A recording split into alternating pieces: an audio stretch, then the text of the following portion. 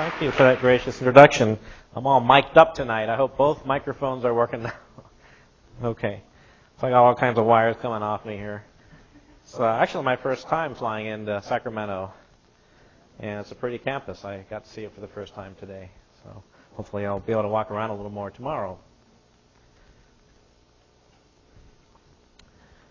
In a memorable passage from the 1994 book Pale Blue Dot, the late astronomer Carl Sagan reflects on an image of Earth taken by the Voyager 1 NASA spacecraft from 4 billion miles away. You can see it as that very tiny speck of light there, and caught in that ray of light, which is actually due to internal reflection in the optics of the camera from the bright sunlight. The sun is just off the camera field of view. In that book, Carl Sagan writes, "Because of the reflection of sunlight, the Earth seems to be sitting in a beam of light, as if there were some special significance to this small world. But it's just an accident of geometry and optics. Our posturings, our imagined self-importance, the delusion that we have some privileged position in the universe are challenged by this point of pale light. Our planet is a lonely speck in the great enveloping cosmic dark. In our obscurity and all this vastness, there is no hint that help will come from elsewhere to save us from ourselves." This guy sounds like a barrel of laughs. Cocktail parties, right? The fashionable idea that we are insignificant in the cosmic scheme is known as the Copernican principle, named after the astronomer Nicholas Copernicus, who died in 1543. According to the popular story, Copernicus demoted us by showing that ours was a sun-centered universe, with Earth both rotating on its axis and revolving around the sun like the other planets. He dislodged us from our central place and therefore demoted us. Scientists since Copernicus have only reinforced this initial dethroning. Let me just give you a couple of very succinct definitions of the Copernican principle. The first we might call the classical Copernican principle, or CCP. It says there's nothing special about the time, place, or status of Earth in the cosmos. There's also a version that I sometimes like to call the metaphysically bloated Copernican principle, which is a metaphysical extrapolation from this, which says we're not here for a purpose, and the cosmos isn't arranged with us in mind. Our astronomical location is as insignificant as our metaphysical status. In other words, since we're not centrally located, therefore our location in time and place and our metaphysical status are insignificant. That's the take-home message of the Copernican principle. Open virtually any introductory astronomy textbook and you will read some version of this story. It has a single decisive problem. It's false. Historians of science have protested this description of the development of science for decades. But so far, their protests have not trickled down to the masses or to the textbook writers. The real story is more subtle. The pre-Copernican cosmology envisioned by Aristotle, Ptolemy, and other ancients was a set of nested concentric spheres that encircled our Earth.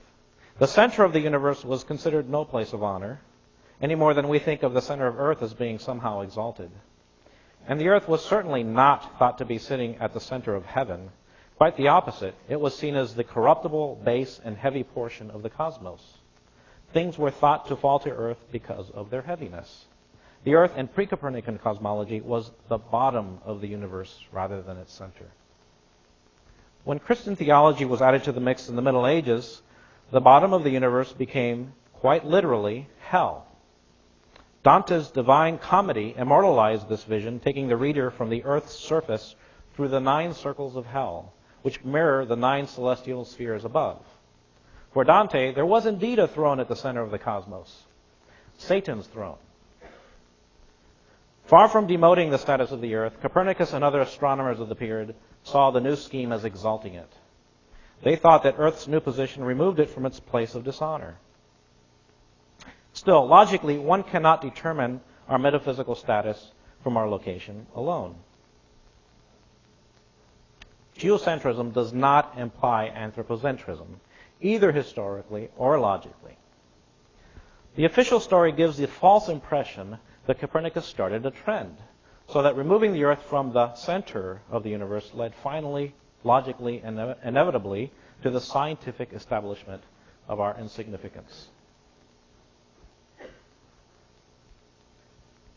Is the Earth really an insignificant speck in an impersonal universe? Do we exist for no purpose, or is the truth otherwise? To begin to answer these questions, we need to consider whether there is anything special about the Earth and the life on it. Fast forward to the early part of the 20th century. Shaped by their belief that there is nothing special about Earth and its inhabitants, many scientists argued that whatever has happened here must have happened elsewhere, countless times. Such were the views of Percival Lowell, who imagined a civilization on Mars, while other scientists speculated about life on other planets and moons in the solar system. Images of the dry, cratered terrain of Mars and the hell-like surface of Venus returned by space probe dashed these hopes. Today we know that Earth is the only planet with intelligent life in the solar system, and probably the only inhabited planet in the solar system. How similar to Earth does a planet have to be for it to be habitable? Well, astrobiology is the area of science that seeks to answer questions like this one. What sorts of conditions do you need to have life on some other planet in the universe beyond the Earth? Most discussions of this sort begin in the field of astrobiology by trying to come up with a universal definition of life. Problem is, there is no such single universal definition of life. You ask any three astrobiologists for a definition of life, and you get three different answers. Luckily, we can actually make progress on this question, not by defining life, but coming up with just a few basic necessary requirements for life. Not a sufficient list, but some very important requirements, such that if you don't satisfy one or more of these, then you're not going to have life. So I'm going to give you a couple of important necessary requirements. One of them, the first one, most importantly, all known life and any conceivable life based on chemistry must be based on a molecule complex enough to encode the information needed to build an organism. And secondly, life chemistry requires a medium within which the basic information molecule can react efficiently with many other kinds of molecules. So these are rather uncontroversial, very basic needs of life. There are two types of elements or molecules that satisfy these conditions for Earth life, and arguably for any conceivable life based on the periodic table that we know of in our universe. The first requirement is met by carbon.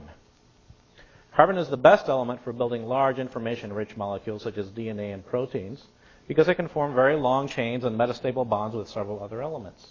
No other element can match carbon in these respects. The second requirement is met by liquid water. Liquid water is by far the best choice as the universal liquid medium for the chemical reactions of life.